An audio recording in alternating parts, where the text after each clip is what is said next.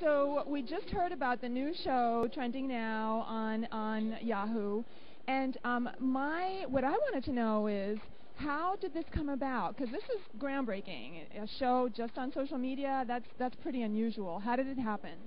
Well, thank you. I think it is pretty groundbreaking. The way it started, it was different people at Yahoo's kind of brainchild. I know that Anna Robertson, who runs Yahoo Studios, which is Yahoo's department for original content, this was her baby, also developed in partnership with Yahoo's front page, which is the home page when you go to yahoo.com. They were also very integral in the beginning. How long have you been working on this? You know, I actually was hired I was probably the last person on board.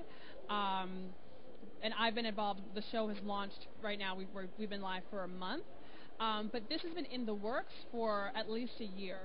And, you know, basically the people who run yahoo.com, the front page, who basically are the deciders about what information should be on there, saw a real need and a real opportunity to have more news and more context around social media information.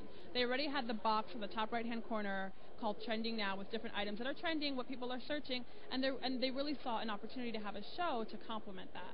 Now there's another show as well on CBS online that covers social media. I think it's trending. What's trending? Do you see this as a trend going forward? Are we going to see more coverage of the social media space broadly? I do. I do think that trending news is trending, if you will. I think that different shows are starting to have social media aspects and more social media coverage, and they might have a correspondent or reporter who's really keeping track of what's going on in social media. I think we do it best, and we can do it best because we are, you know, such a huge internet company and we're really the base for where people are searching for information.